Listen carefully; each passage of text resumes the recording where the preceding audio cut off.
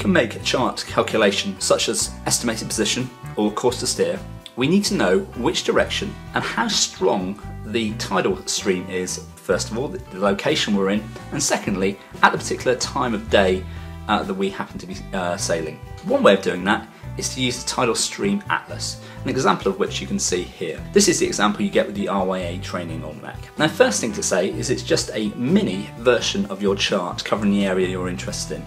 It's got a lot less detail, but what it does have are these arrows which indicate which direction the tide is flowing in. And next to each of those arrows there are some numbers which indicate how strong the tide is.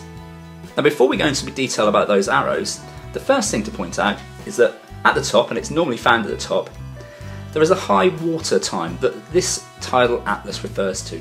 In this case, wherever we are on this chart, we need to know the high water time in Victoria in this example.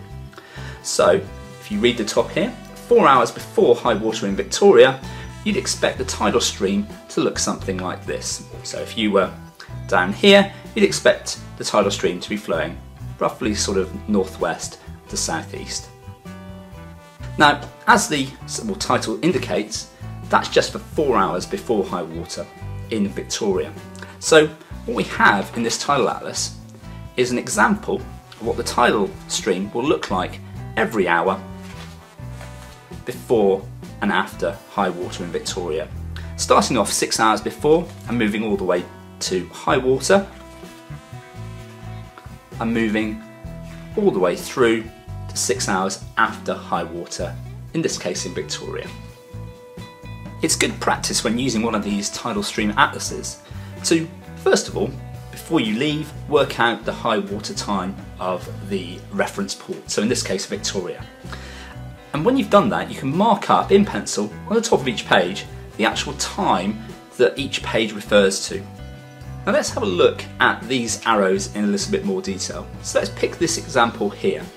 The arrow gives you a very clear indication as to which direction the tide's going in.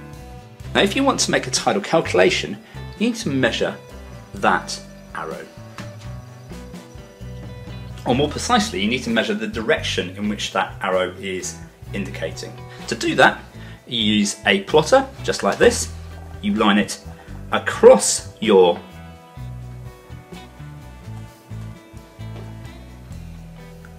tidal atlas like so, and you use the lines going up the side as your north lines. You orientate your plotter like so, in the same way as we would on a normal chart.